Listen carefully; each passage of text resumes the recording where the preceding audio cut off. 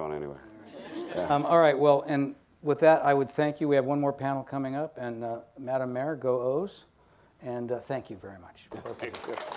So I want to just ask you guys, just to jump right in, both the politics and the substance, is our cities the place where you have to innovate now? Just the sort of unit of analysis, the size, and also is it the place where you can go to get away from some of these strident politics? Great, well, thanks for having us. At Lyft, in a big picture sense, we're working to reimagine how human services operates to have more long-term success with families, because we all know the big poverty stats in America right now, but if you peel down a level, 2/3 of all people who cross over the poverty line within a year fall right back under. And so we've built systems that aren't very resilient in terms of their solutions. And a lot of that's because our human services system doesn't operate the way human beings operate. Our federal authorities are incredibly fragmented, so delivery is fragmented. You get fragmented systems delivering fragmented results that don't last. But we also don't tend to be very good at being responsive to people themselves, especially poor people. And in our view, cities, without a doubt, are our best shot at completely upending the conventional delivery system for human services. It's going to take way too long if we're going to wait for the federal government to try to figure out how to knit together authorities like Secretary Castro was talking about. But mayors with generally, city councils that they can move have the opportunity to exert their executive authority and a mandate to be more responsive to constituents. So resoundingly, yes, we believe that cities are the place to be focusing right now on really transforming the system. And again, is this because of sort of substance, the size, some of the things that Kirsten talked about, or is this also just it's the only place where the politics are working? I think it's the only place politics are working, but I also think there's a generational shift that Steve was probably at the beginning of, which is there's been a new generation of leadership that you saw two of them just on the stage here, where they're basically, I think it was pretty unusual even 10 years ago to hear mayors sit here and say, we're going to take risk, we're going to fail, and we're going to move on. And we see that all the time. Steve and I, Living Cities and the Ash Center at Harvard, run a network of chiefs of staff of mayors, including the Mayor Nutters is here today, and policy directors. And what we found is that there's a real hunger by the mayors in the largest cities around the country to actually figure out what works. As the mayor said, steal, borrow, but more importantly, quickly implement and be willing to change if it's not working. But there's a real energy to adopt innovation and to really focus on what works. To get back to the point we're talking about here, I think people are frustrated by the billions of dollars that are spent every year and not actually moving the needle on the nation's biggest problems. And so they land in place, and that's where the mayors really want to see the results. All right, well, Stephen, you've seen this again as mayor. You're now at Harvard, and you're studying this and leading a project there at the Kennedy School. You've also been involved later in campaigns and national campaigns. You've seen this sort of from the political side, the substantive side, the operator side. What's your take on this question? Are cities the only place, and if so, why is that? Well, I've spent 30 years working in cities, so of course I'm somewhat biased in the answer to this. So the answer is yes, but let's make it a little more complicated. I mean, you have had today an unusual set of leaders on your panel, right? These are not just average folks, they're exceptional leaders, and they're committed to change. I thought that Mayor Nutter's comment that you shouldn't be a mayor if you're not prepared to say no to your friends was maybe the top statement of the day, because we can make it is true that a city of 1 million, Indianapolis, 800,000 plus, New York City was a little bit bigger when I was there, but they're all places where you can actually produce change. But at the same time, no matter whether it's a city or state, the federal government, the people who are committed, there are people committed to the status quo who are much more intense about their commitment to the status quo than those who are for change or for change, right? There's just this disequilibrium, and it takes a really strong leader with a really appropriate approach to kind of operations and policy and evidence and rhetoric to make those changes. So I agree with the proposition and certainly with what has been said, but I wouldn't underplay the difficulty of managing transformative change even at the urban level. So actually that anticipates my next question, which is, how do we start to move more cities? Because when this event was being put together, we heard from an all-star group of current and former mayors, but we wouldn't be being transparent with you if we said the list of people we were choosing from was 300 deep. There's a pool of people who are doing this, and they're the people we all know, and we said they're the kind of people you should get up on this panel. So how do you start to foster this culture of innovation a little more? That's a question for all of y'all. Yeah, so I think there's a number of institutions. We're made up of 22 of the world's largest foundations and financial institutions. And hi there, Teresa, how are you? And what we're really about is how do we actually help government to do this better? I mean, I think for all too long, we as a people, and I think philanthropy generally, said we're going to work around government and we're going to nonprofit our way out of our problems, and then we're disappointed when we have 1,000 people helped when we need 100,000 people helped. And the majority of dollars are in government and in the private sector.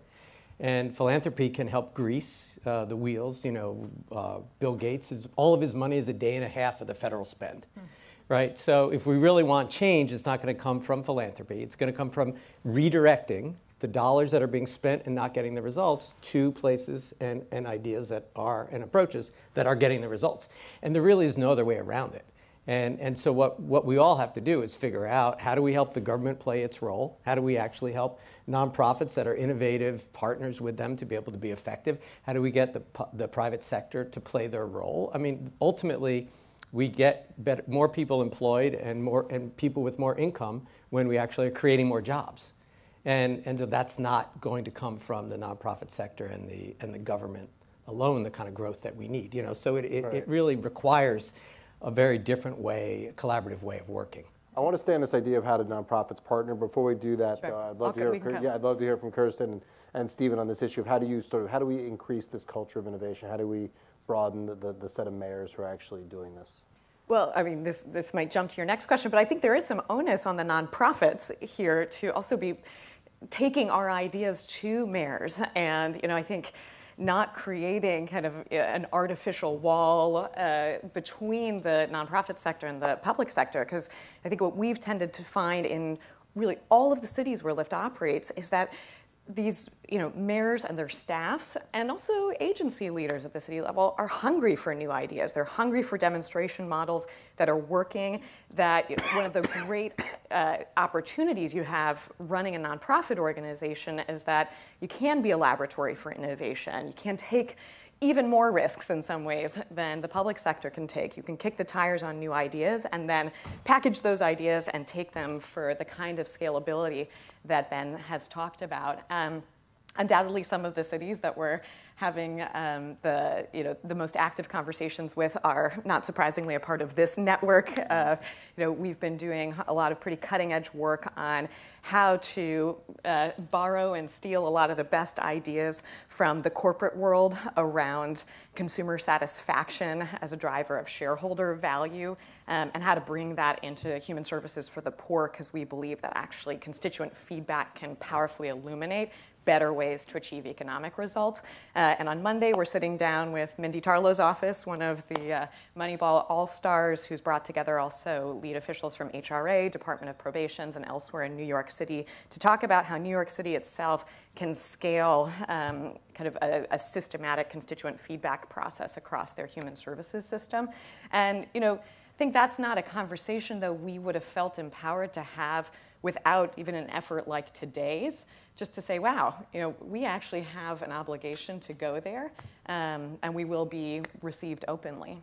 So that all sounds good, but is there sometimes a breakdown? When I was in government, nonprofits will sometimes come in with ideas that are sort of completely technocratic and just don't work with the politics. And there's politics can be dysfunctional, but sometimes there's just politics because people genuinely disagree about things, and as a leader, you need to figure out how to build consensus. So what you just said sounds great. I mean, I'm obviously all in. I like that, but like, is there a flip side? Do nonprofits sometimes not approach municipalities and other bodies in ways that are sort of actionable and useful? Well, let me answer that in your last question quickly. So, I don't think nonprofits are the answer. I think nonprofits can be the answer. I've seen more status quo commitment by nonprofits that have the existing funding streams, right? It's just they're no different. They can be good or they can be bad. They can be entrepreneurial or they can be status quo. And generally, if you go into a community and you have a large array of existing nonprofits, they're absolutely convinced that their way is right. And if their results are not good, evidence-based results are not good, then they claim that the results are not good because they don't have enough money.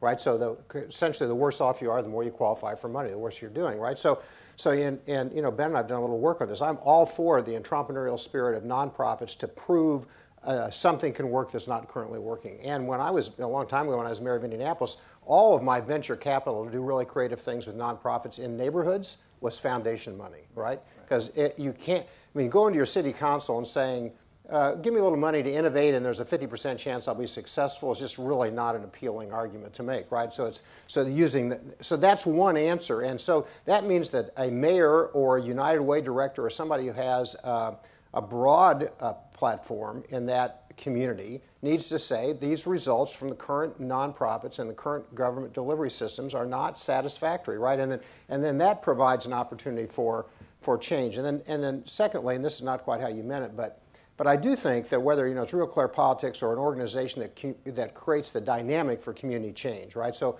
think Stand for Children on the education side, right? Because the general appeal, the public has to be galvanized. You're not going to have progressive results with regressive delivery systems, and that's kind of what we have today. So you need some general support that demands change. At the same time, you have entrepreneurial support that provides the change. Then you can do the evidence base, prove what works, and then try to get the current dollars repurposed. That would be kind of the virtual cycle, I think, of kind of reform with urban. What else? Ben, what would you add to that? This is a really important thing. How do you build is. this culture of evidence-based? And you heard a group like Stand for Children. It's a very powerful advocacy group in the education space. So you heard of the demand side, right. City leaders. What else? So the mayor, Mayor Nutter referred to their opening up of their data. And there are these twins. There's opening up of data, and there's using practices that work. But the first question is, how do you know what's not working? And the power of the open data movement, which is, many of the cities are doing what the mayor said. They're opening up all their data. They're making it available. Chicago puts out gajillions of data every day, and they don't interpret it at all, right? They just say, let the public sector, let the civic sector interpret it and decide what they're going to do with it. But the bottom line is, if you really do drive your change based on the data, you do avoid a lot of this idea of, you're just going to stick with the incumbents, whether they're for-profit, nonprofit, or government. Whoever is not delivering the service, you need to be willing to move to approach to an entity that will. But there's a real need right now to be able to take this open data movement and actually turn it into practical use so we can actually make better choices about where the mainstream dollars are going. And you have to have data, you have to have the right data. And complex enough multidimensional data systems, because even as the mayor of Baltimore was putting it, it's the crime statistics weren't as simple as the homicide rate going down. She had to look at it also against community buy-in and in a context of sustainability. And so that's also part of why we think that sometimes one of the missing pieces of the what works puzzle, or the left out pieces on the evaluation front, is genuine, rigorously collected, systematically analyzed constituent feedback about what's working. Because sometimes we see the end game outcomes, but we actually misinterpret what got us there, because we don't actually go to people themselves and say, what was it about that program that actually really helped you? What other elements to close this gap or build this sort of culture of evidence-based decision making? What other pieces should be on the table? Well, I have to plug Steve's book because he's not plugging it yet. I thought that's why he was here. I thought that's why he was on the panel. Looking for it up here. I was wondering where it was. Yeah, so Steve just co-authored a book on the responsive city, but there's a great part of it which talks about the use of technology to transform the way that citizens can engage with their government. And I do think that is a really critical, when you're seeing 5 to 25% voter turnout, we've got to do something dramatically different to re-engage our democracy, and we have the tools now. We just have to make them more mainstream. You can easily go on and rate your teacher. You can't easily go on and rate your council member, right? And that's like 30-year-old technology. So, I think there are huge opportunities to engage the citizens, especially those who've long been kept out. We have new ways to get them engaged. With technology, 80–90% of low-income people have smartphones, involved in a number of different social networks. So we have to really look and invest in those new ways of engagement. It's really a great book, and I really recommend it. It's called The Responsive City. I'll come out here in lights in a second. So let me reinforce two things Ben said from different directions. So one is how new technology, social media and the like, can give voice to the underserved, right? Because these systems are, I started my political career in the child support world, right? And every AFDC mom was my client, and we collected great amounts of money, but the system, they tolerated bad, I thought my clients, AFDC moms, tolerated inferior quality of service from the overall system. Then the child support movement got expanded to middle-class moms, right? And they were so noisy, right, that they wouldn't take these inferior kind of results. And I'm not talking about our results particularly, but I just mean the way that folks are treated in the system. So now we have social media, and we have social media that ought to be a part of our joint problem solving, and also ought to be a part of how to raise the voice. What is your service like? What's the quality of your service? Does your job training program work? And so we ought to be able to balance out this through that. The second thing, and then I'll stop kind of talking about data generally, so I think there's another problem.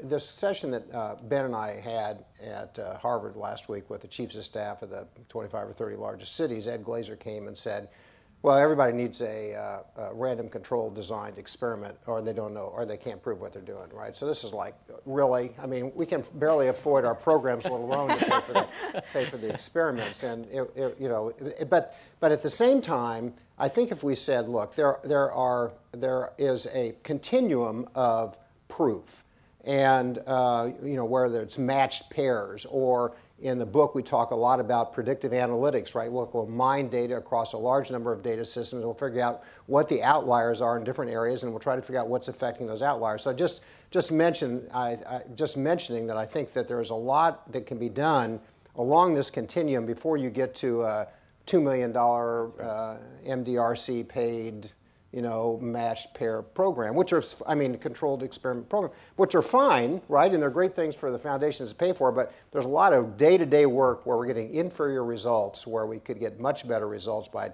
identifying negative and positive outliers. So before we go to questions of the audience, one last question sort of on this, which you just teed up. How do you balance? So you do have values issues here. So how do you respond to, say, a union leader who will come and say, whether it's an RCT or some other kind of, there's a set of data that if you do this thing, it is going to be cheaper. However, I think it's going to be bad for our community because of the displacement of workers, these other values. How do you have those kinds of conversations that sort of marry these powerfully held political values out there with what you can sometimes see in the data, what you can see in the economics? Okay, so this is your last question. I'll try not to dominate the answer, and you can go this direction for rebuttal. But I was going to say, you leave it to the politicians to answer that question. This is a false choice. Your question presents a false choice, and that is that we're going to assume that better designed evidence-based systems that even repurpose dollars from that which works to that which doesn't work to that which works are bad for the employees. And the fact of the matter is we got a lot of really good employees, think caseworkers and child supports, child welfare systems and the like, who are overworked, right? And they're overworked because we're not providing them the right tools. So if we redesign the work, they can spend more time, whether they're giving restaurant licenses or helping kids who are battered, they can spend more time where they can make a difference and less time where they're not making any difference, right? So I view these tools, evidence and technology and the technology tools, as abilities to dramatically change the commodity approach to producing government that I think demoralizes the average public servant and allows them to redeploy their time where it makes a difference. I think it's very hopeful. And I'm sorry. No, you're I next. was just going to be quickly and say, and what we see in this network, including from some of the cities that are here today, but I'm thinking about the Denver Peak Academy, where basically the employees of the city actually get together and say, how can we reinvent the way we deliver the service? Yeah, exactly. And one of the things that we've done for the last 40 years has made the working for government not a sexy thing. And I actually think there's a new generation that actually goes there. We see it. We see it every 6 months physically when the leaders from these cities come to Harvard, that this is an incredibly talented bunch of folks who want to take what they've learned and their energies and put it to new ways. And it is a false choice because they're not making that false choice. They're actually saying, that's my job. Yeah, I think the woman from the Department of Labor asked a great question before, which is how do you start to bring this to the front lines? And One of the things that we've done at Lyft is we run a simulation called Liftopolis, which is essentially the simulation of how our social services system operates within the cities that we're in. And influential people have to take on the roles of actual constituents and try to solve goals within a period and face the real barriers that community members face. And one of the things we've been struck by is that, in places like Boston and LA and elsewhere where we've done this, some of the most receptive people to this simulation have been public servants, people working on the front lines themselves who actually feel, in many cases, the same powerlessness that their clients feel to not, in terms of their agency. And I think that it's important that we don't just presume that the what works framework, that the evidence-based framework will be rejected by unionized employees of I'm not presuming, but I will push on this a little bit. I'm like Fox Mulder. I want to believe, but I look at New York. So so the education world, one of the most successful reforms you've seen in education in New York City has been charter schools. I mean, the data is just, it is clear. And there's maybe other problems with them, but you have a cohort of very, very high-performing charter schools that are not only outperforming other schools in the city, some of them are outperforming schools across the state, outperforming what we see with affluent kids. Yet the mayor's trying to curtail their expansion. The public employee union, at least as of when we started this panel, is not saying this is going to be great for our workers and it's going to empower them. They're pouring millions of dollars into a political fight to curtail these schools. So, I mean, I get like it's a false choice, but is it? In practice, these things bump up against some really tricky politics. So I guess if it's a false choice, explain New York City to me. Well, I think you're looking at one part of New York City, and you're looking at one part of the challenge, which is a charter school and a union thing. But it's one involved. Part that serves 1.2 million kids. No, so but let me just finish though. We work with a network called Strive Together Network. It's more than 36 regions around the country who've said we're going to overhaul education from cradle to career, and it's going to be driven by data. It's going to be using what works from before they get into K-12 through K-12 to college. And all of those places, they've set ambitious goals. They're saying we're going to use data to see where it's moving. And at least 36 of them, they are basically taking it on because it's actually not about the union. It's not about the charge, it's about the results. And if you actually can get the leadership, the civic leadership, not just the political, but if you can get the civic leadership around the table and say, we're going to drive the money towards the results, and we're going to track it, and we're going to have, and whether or not we're getting there, that is one of the ways you get around it. But you can always have a place that's not ready to do it, and they're just going to fight, and there's not much you can do about that. But I think what I'm encouraged by is that's the exception, not what I'm seeing in the world of innovation and people looking for change. That problem is the exception. Okay, that's an optimistic note. Good. That's why we do this from the audience. Yeah, over here. And there should be a mic around here somewhere, but if you feel like you can project, go ahead and start. If you have a teacher voice, don't wait for the mic. Good afternoon. My name is Sam Quaker. I'm the mayor of Rapid City, South Dakota. So greetings from the Black Hills. And this question is probably for Mayor Goldsmith, but any of you can answer it. How do you see the role of comprehensive planning in all of this? In Rapid City, we've just undertaken a new comprehensive plan, and now we're in the process of tying it into our annual city budget using priority-driven budgeting.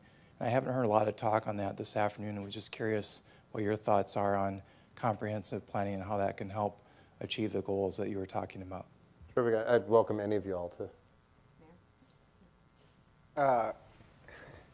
It was an exciting opportunity to accomplish multiple objectives, right? One of the goals of a mayor is to make sure that his or her residents have confidence that tomorrow will be better than yesterday, right? That drives investment, it drives attitudes, it drives involvement. And a planning exercise, unless you totally lose control of it, a planning exercise can do that. Planning exercise can elevate goals, right? I want to have a healthier Rapid Cities. I want everybody to be within 5-minute walk of a trail or a park. I mean, I'm going to change the way we think about our community. A comprehensive planning process can actually produce value, right? Because if we rethink the zoning, the obsolete ways that many cities used to zone, right? You can only do this in this section and this in that section. You can actually create value. If you think about zoning in terms of kind of diversity and equity, you can create better experiences. So I think that as long as you don't have too many goals, right, the comprehensive planning exercise is a terrific one if in the end it brings people together around the plan. If it manages to kind of obviously fragment them, that's a different issue. It's a great question. I'm embarrassed we didn't touch on it. And Kirsten, anything you guys would add? Well, he's not in the room, but I mean, that's so much of what also Secretary Castro did in San yeah. Antonio, and starting to beat the same drum, but really by engaging also constituents themselves and setting the vision for what they wanted San Antonio to be and building the plan from there. But it seems to have been a great exercise for them. Other questions? Sorry, and I had a little bit of my back turned. Is anybody over here? I saw a hand a second ago. Okay, yeah, don't be shy. How you doing? My name's Liam Sweeney. I would actually follow up with Andy's question about, I'm from Connecticut, and in Connecticut, we have a major battle going on in regards to education reform. In fact, we have a governor who's in a very tough election based upon that. And he's produced everything in regards to results-based accountability. And the numbers have he has had success in his last 4 years. But to Andy's point, the political implications have moved against him. So I guess I would kind of want a little more follow-up of how more states that you've seen that have had success in regards to using the numbers as well as political conversations, so how to connect the two. And I guess one thing on that question, does it get harder as you aggregate up? So is that a harder thing to do, for example, the state level as a governor, to tell that story as it would be as a mayor? I'd sort of put that as a addendum on the gentleman's question. I kind of like Ben's optimistic answer, and then we keep getting dragged back to your question. But just to try to generalize. But let me get to teachers last, because I just think it's the most complicated, really. And I'm a Republican mayor. I've had a great relationship with AFSCME, right? I've found, and some of the SEIU local unions, where the local president says the status quo is not satisfactory. And we're going to partner with management if management will pay attention, because the answer is not, the problem is not always the union. The problem is often the management between the mayor and the union, just not listening, right? So I've seen pretty dramatic increases in productivity in labor management partnerships, which I find to be very encouraging. Now, they have to be with kind of a win-win agenda, right? Which is, give us your good ideas and we'll lay off half of your workforce. Doesn't feel like a way to kind of do this. So that's one issue. A second issue is, and this goes back to evidence and technology tools, we have a lot of really hierarchical systems, right? And those systems need the men and women at the bottom. They don't need all the men and the women in the middle, because we have ways to give people more authority now. We have ways to give them more discretion now. And so there is a little bit of bind here. But any large governmental organization can manage its downsizing through attrition in a planned way. So I'm pretty encouraged about that. I do think that some of these wars between the teachers' unions and the executive branch, New York's around schools or some other places, are particularly complicated and complex, and I prefer for that purpose not to comment on them at this point in time. But I mean, there's a little bit of political, it's a little bit of distrust, it's a little bit you don't have confidence in the management, it's a little bit you don't know which tools work, and the less clarity there is about the evidence on what works, the more politics will take over in the resistance. I think also your theory that you just laid out may have more explanatory leverage on this than you give it credit for, which is that bind you were talking about. I mean, the unions live much more there than they actually live with the rank and file teacher, and so when these things are less about displacing teachers who there's going to be schools, kids are going to be educated, it's a labor-intensive function, and the teachers unions essentially function as an intermediary and almost as a quasi-bureaucracy themselves, and so they may feel that may contribute to the politics. They may be caught up in that and feeling more threat than your average teacher would, and the politics of that are play out in some obvious ways. But I'd answer your question is definitely local, possible. Every step up, harder. If you just think, I think it was the secretary was talking about San Antonio having how many school districts? We were talking about that. Just in San Antonio, I think Houston has 35 or something. So, as you move up to the state level, it's much. So you had what, 12? There's 12 in Indianapolis, is that right? Yeah, 12 schools. Really different. Around the sort of East Coast county-based system is actually the outlier for the country. We have time for one more question. Yes, sir. And again, if you have a teacher voice, don't wait for the mic, or you can wait. My name is Mike Lawson with Performance Institute. My question is the interaction between elected leaders and appointed leadership, between policy and management. Often people in this town, everything, when it's not about politics, it's about policy. Management is and implementation is almost no attention. So I'd like to, as a panel, to address how do you get good management, and what's the relationship between elected leadership and appointed leadership? So I take it your point is that good policy, badly executed is not a perfect success. I mean, I think it's a really important question, and maybe it's a good one to close on. I mean, it used to be, I run the innovations program at Harvard's Kennedy School. It used to be our definition of innovation was a really innovative policy, right? Because it was cooler to talk about. And today, the work of your institute and others is focused on execution. It feels to me like you need three things, right? You need good policy. It needs to be well executed by the bureaucracy or the professional management. And it needs to be well explained in terms of rhetoric to the public that will benefit. If you have one of those three things off, you're probably not likely to be successful. And I'm encouraged by how much more discussion there is today than there was 5 or 10 years ago about management and operations issues. Yes. I mean, I think the most important characteristic for change and innovation is people. And I do think it's about the talent. And I think the more we devalue the service, the more we get what we're paying for, which is bad service. And I think the more we say those are important work and we attract good talent and we give them some authority, not give them some chances to innovate, we get better talent and therefore better results. And I do think it ultimately is about driving good talent to the places that are going to make the difference in these areas. I mean, one of the things that was encouraging about the mayor's panel, not only that they both saw themselves as CEOs fundamentally, but was to also hear about the continuity from their predecessors, and you also hear this from the folks that came after Steve, which is one of the challenges, I think, at the federal level or the congressional level, is that there's this often total overhaul of people, of programs, of ideas, and you do see some more continuity at the city level, which is, I think, one indication of the type of thing that we should raise up, which is that you can't manage change if it's going to be, if the programs, the people, and everything else are going to be thrown out each political cycle, because these are long-term efforts we're working on to combat poverty and expand opportunity in our communities. Please join me first in thanking our panelists on this panel, Kirsten, Dan, and Steve. And then please also join me in thanking the entire Real Clear Politics team for putting this together. The Real Clear Education team just showed up to bask in the glory. It was Meg and the Real Clear Politics team that does all the work. And also thank Results for America for being such a great sponsor.